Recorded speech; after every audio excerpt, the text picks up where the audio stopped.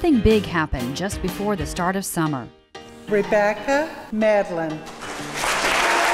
Zachary White. For about 100 high school students in the state of Alabama, Johnny Woods. Alexis Wyatt. graduates found opportunity and hope. At some point I was thinking about dropping out. I was just wanting to do my own thing, so I was really rebellious. After 2 years of being labeled as a passing D student, a door was open for me. Alabama Opportunity Scholarship Fund students were given the help they needed to achieve success. And the scholarship did help me stay in school. I plan to accomplish all of my dreams. The more knowledge I have, the more education I have, the more I'm able to help people.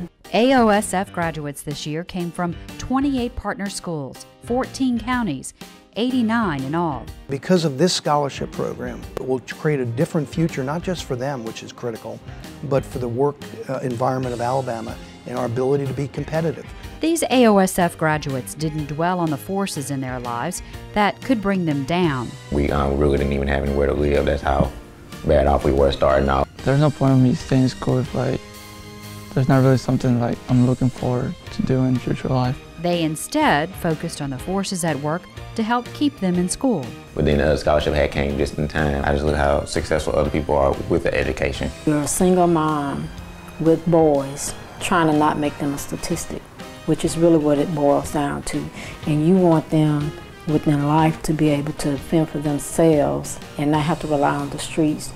Nick's very scholarly, always very mature for himself. School's very important to him. I mean, he is going to make it, and he's going far. For Deontay Curry, whose high school years were marked by homelessness and hunger, the idea of someday walking across that stage was only a dream. I had better expectations for myself than to be a D student. I'm full of potential. I just want to do more, go out and explore the world. Because of this scholarship program, there's a transformation. Education is clearly the route by which the destination to make change can occur.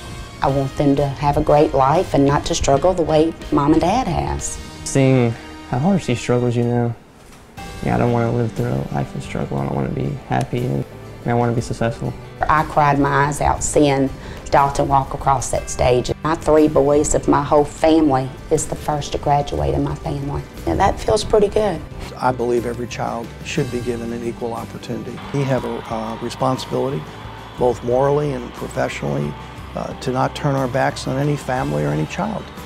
I think our responsibility is to fail by trying.